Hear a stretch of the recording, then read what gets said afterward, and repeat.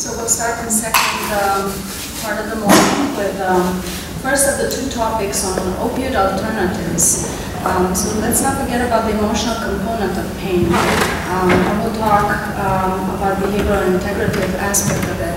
Our first speaker is Dr. Beth Darnall. She's a clinical associate professor at Stanford University School of Medicine, Division of Pain Medicine,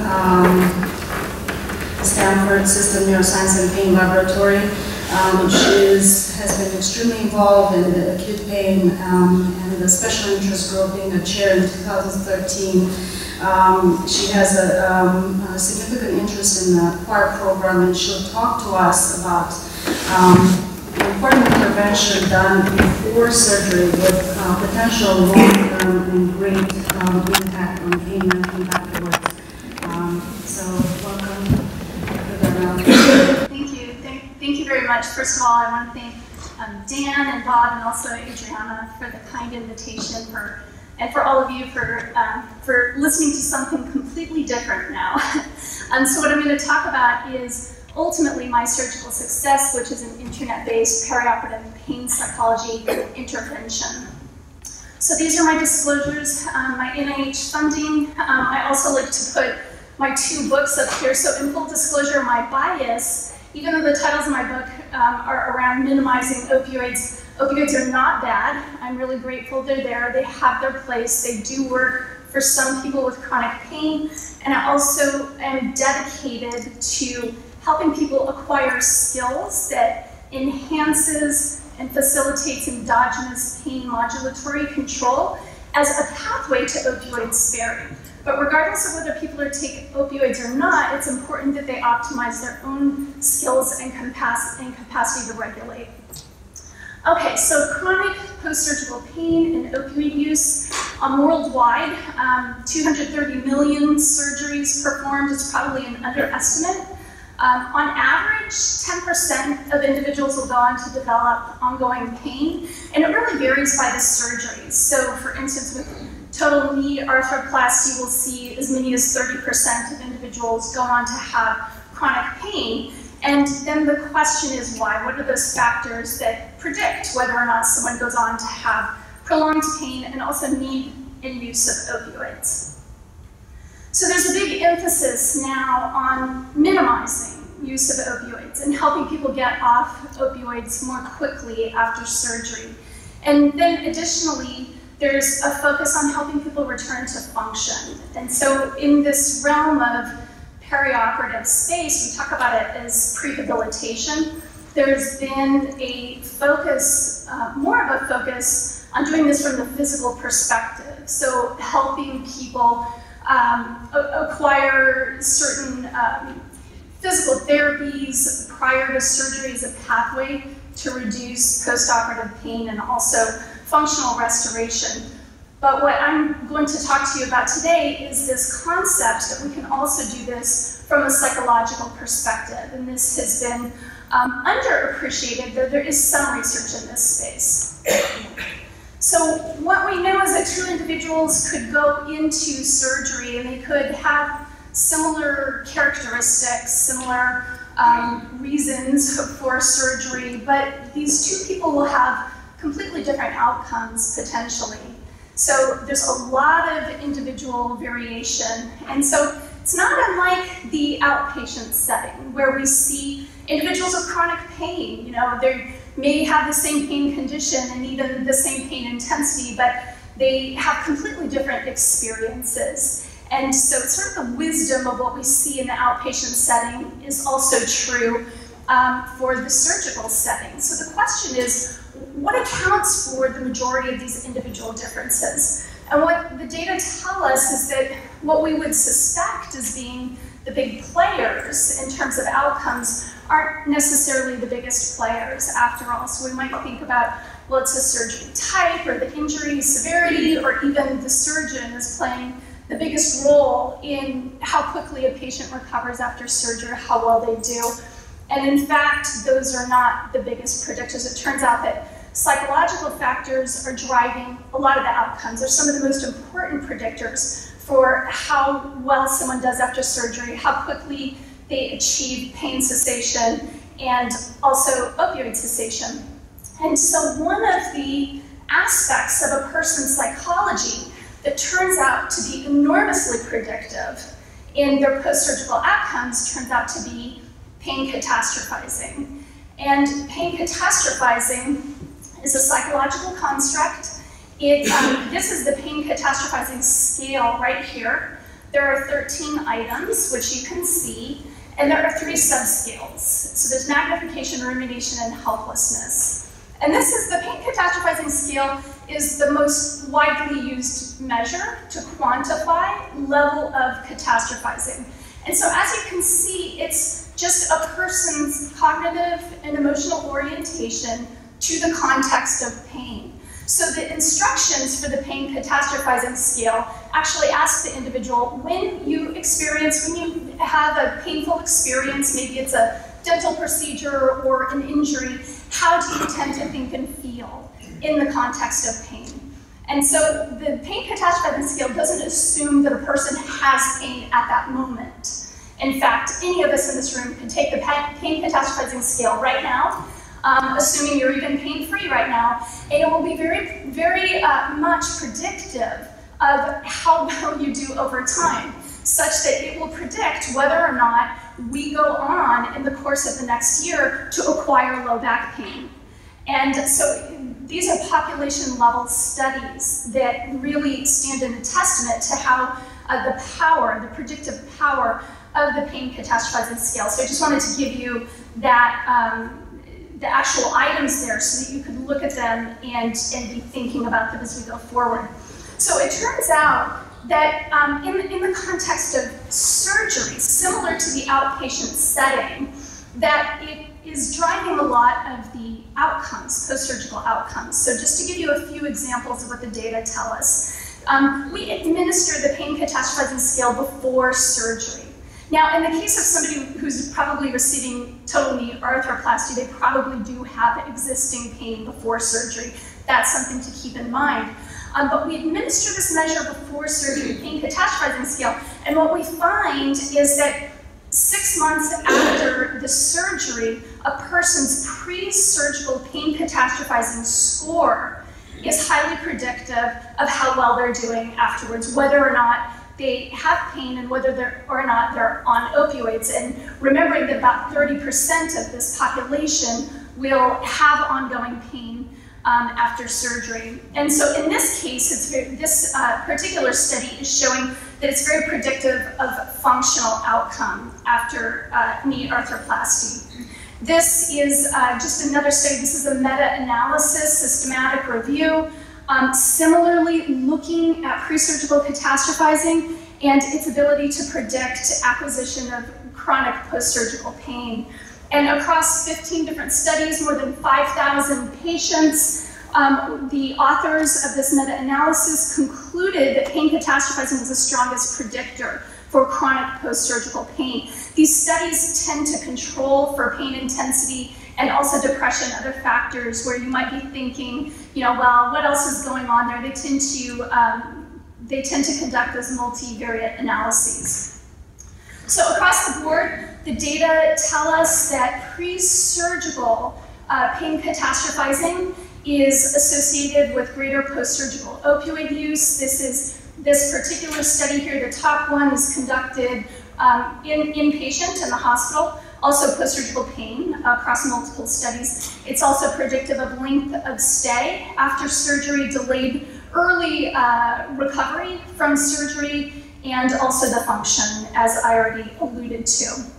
And so, lastly, I just wanted to briefly touch on this particular study because it specifically looked at risk factors for continued opioid use 1 and 2 months after surgery for musculoskeletal trauma. And so they measured catastrophizing and these psychosocial factors and clinical factors prior to surgery, also at 1 month and 2 months after surgery.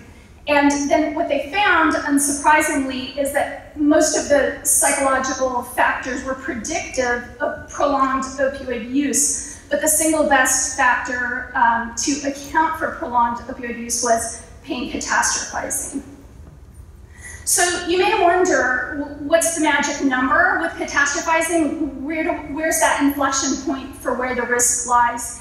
And when we're looking at the outpatient studies, outpatient samples, we see historically the data told us that it was at the upper end of the 20s up towards 30, where you would see that pain catastrophizing was associated with long-term disability, likelihood to return to work, etc. So the pain catastrophizing scale, those 13 items, the scale, the actual response scale is 0 to 4. So the total score is it's on a range from 0 to 52.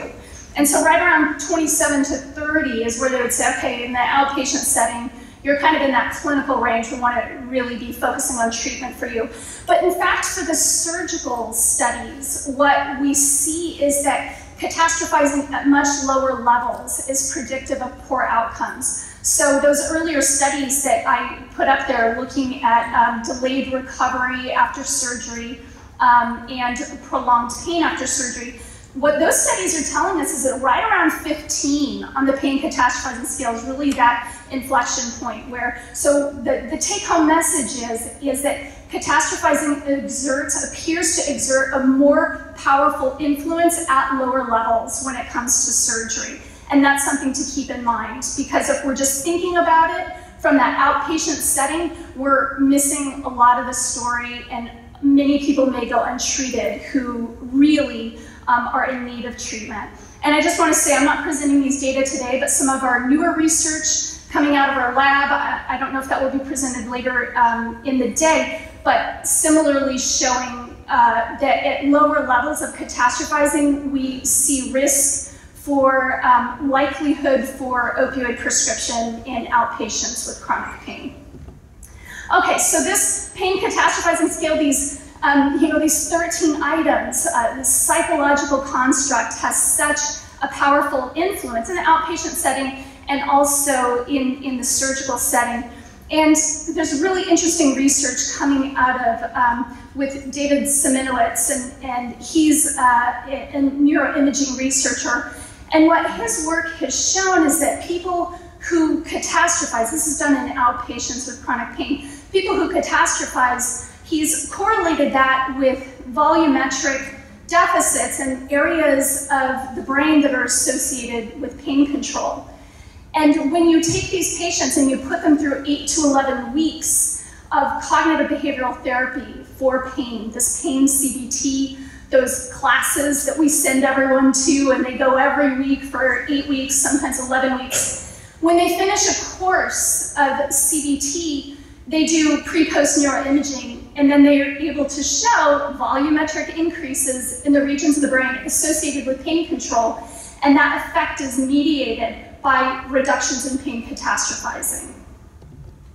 So the way that we define pain, this is a striated version of the definition, but not just a sensory experience, but also a noxious emotional experience. And it appears that this component here, this both the evaluative and the emotional component of pain has a tremendous impact. I like to tell my patients that pain is your harm alarm, and it's designed to get your attention and to motivate you to get away from whatever is a threat. But that evaluation of threat is much more pronounced in certain individuals, and that's all that we're talking about. Catastrophizing is just this heightened evaluation of threat, and it turns out that it works against our patients, both in the outpatient and also in the surgical setting, such that a person could just have the experience of pain, but when pain is catastrophized, when there is an evaluation of heightened threat, that it leads to an amplification in the nervous system that not only is distressing, but it actually shapes the nervous system itself. So we see that it changes the function of the brain, that it attunes the brain to pain, actually lights up regions of the brain associated with pain, so there's amplified pain processing. We also see that it changes the neural functioning in these patients such that their neural patterns are different at rest, even when they're not under a pain challenge of any kind. And we see that this essentially shapes the nervous system, priming it for more pain and poor surgical outcome over time. So what are we going to do about this? Well, as it turns out, there are some treatments that we can connect patients to that enhance regulation, that help people learn how to quiet this harm alarm themselves so that they have better control, so that they're not unwittingly amplifying pain processing in their nervous system. And one of these happens to be meditation. And this was a really elegant study conducted by Fadl Zaidan and colleagues, where they took patients and basically gave them a very brief training in meditation. It turned out to be 80 minutes total.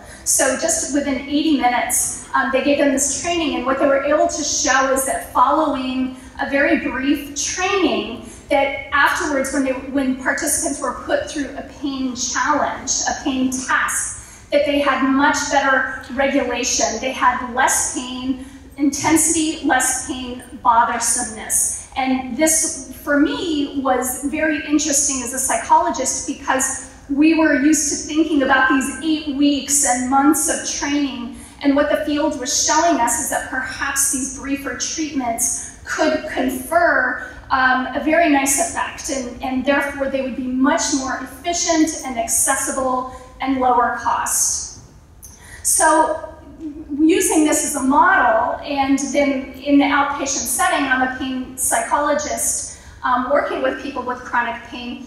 I used that prior work as an inspiration to develop a brief treatment, a brief class. This is a single session class. It's roughly 2 hours long, and people come to the class for just once, and what I teach them in this very compressed pain psychology is cognitive behavioral therapy for how to identify catastrophizing and how to stop catastrophizing using these basic cognitive behavioral therapy skills, which we know work well. It's been demonstrated over these multiple sessions. My challenge was to kind of take the most salient kernels from each of those modules and compress it into a format that would be most accessible to people. So I really use catastrophizing as the example for how best to control distress that comes up around pain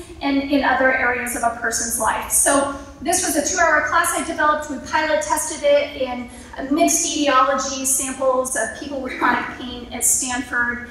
And we've had some lovely results from that, showing that we had roughly a 50% reduction in catastrophizing after people took the class. So we measure their catastrophizing before the class, they take the class, and then we just follow them to see how they do. And this was 1 month later. We found this nice effect. We found moderately to substantial important reductions in pain catastrophizing and nice effect sizes at the 1 month mark, large effect for the class Cohen's D greater than 1. And so this was very encouraging to us, because what we were showing for the first time is that you can compress this information and deliver it in a single session and have some clinically meaningful impacts. And we used this to apply for major NIH funding. And this is the R01 that myself and Dr. Mackey have from NCCIH. And so we're studying the comparative efficacy of this class to the 8-week cognitive behavioral therapy, as well as to health education controls. So this is what we're doing right now at Stanford. And then I started thinking about next steps. And so given that we have this established intervention that we're studying, every year in the pre-op clinic at Stanford, there are 20,000 patients are seen. And so this seems like a really nice opportunity to have a positive impact on people who are going into surgery and are at risk for having poor surgical outcomes because their psychology is not yet optimized. So I did some research to see what was known in the space of perioperative psychological interventions. And the bottom line I can tell you is that it's really in its infancy. There is not a lot out there that's quite impressive at this stage. But there is this one study that I found that was really interesting, and this was led by Dan Riddle, who also conducted some of that earlier work showing that people with a lower PCS, right around 16, are at risk for poor outcomes after surgery. And what he and his group here, Frank Keefe, Mark Jensen, they put together a coping skills training for people that they identify before surgery who have a high PCS score. And what they did in this study, this is a quasi-experimental study, and they had 18 people in the treatment group. And what the treatment group consisted of is 1 in-person visit and 3 telephone visits with a psychologist. So they got like 4 hours with, personal one-on-one time with a psychologist, and then after surgery, they got another 3 phone visits plus a one-on-one. So altogether, they got at least 8 hours of personalized intervention, and then compared them to just a usual care cohort. And what they found was substantial reductions in pain catastrophizing, reductions in pain post-surgically compared to usual care, and also improvements in functioning. So everything's going in the expected direction. It's all great news. The only thing about this to bear in mind is that it does require a lot of human resources to make the calls, to do the in-person visits. And so what we know we need at this stage is really scalable solutions to meet the needs of these millions of patients. Because this was a study I helped to lead earlier this year, showing that there are not that many skilled psychologists when it comes to pain and treating pain. That there are many psychologists, throughout communities and around the world, but what we quantified was an actual dearth in comfort and competency in treating pain and all of these emotional aspects that are relevant to pain. So pain is largely going untreated in the therapeutic context, and that's not going to help all of these patients who are going in for surgery. So again, the need for these scalable solutions. So essentially what I did was take that outpatient class, the catastrophizing class, adapt it for patients who are about to undergo surgery. This is called My Surgical Success. It is fully automated. It's all delivered over the internet. So patients go to this website, and step 1, they download a personalized plan. Step 2, they watch a 90-minute video and they complete their plan while they're watching the video. Step 3, they download an audio, a relaxation response audio. And those are really the key 3 steps. We also ask for the feedback. But what's nice about this is that it basically requires no human power whatsoever. We can just randomize people to this fully automated, internet-based perioperative pain psychology treatment. And so this is a randomized controlled trial that we are conducting right now. This study is being conducted in women who are scheduled for surgery for breast cancer. And the breast surgeon refers the patients to our research team. So that's up at the top, these yellow blocks. We receive the names of these women, we screen them, and enroll them into the study. And we sort of take all comers. The only requirement is that they have to be a certain number of days prior to surgery so that they can actually get the intervention. That's the main thing. So we screen and enroll them, we randomize them, either to health education control, which is also delivered online. These are just basic. It's information about nutrition and sleep and basic health information. They're told this can be helpful for healing after surgery. That's the health education control. Or they go to My Surgical Success, where they really learn about the importance of their thoughts, their emotions, how to calm any distress that comes up, and they complete that personalized plan. After they receive the treatment, they go down, and right before their surgery date, we collect their pain catastrophizing score again. Because we want to understand, okay, they got this treatment, did their catastrophizing score change or not?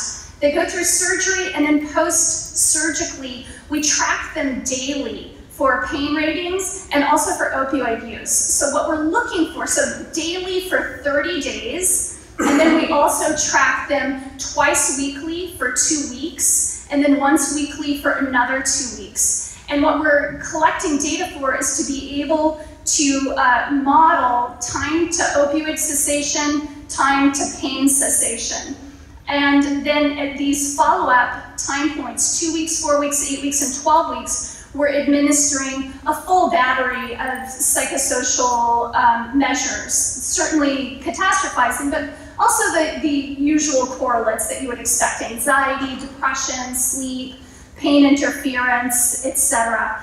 And so we're really looking to see whether this reduction in catastrophizing can truly lead to meaningful differences, improvements in pain, also opioid cessation, so as an opioid sparing technique. But most importantly, we just want to help people get back to doing the things they love and doing that sooner, because this catastrophizing, as I've shown from some of those earlier studies, is linked to that delayed recovery and prolongation of pain and also opioid use. So what we're hoping to do is be able to identify an effect here that would then support the value of this intervention going forward.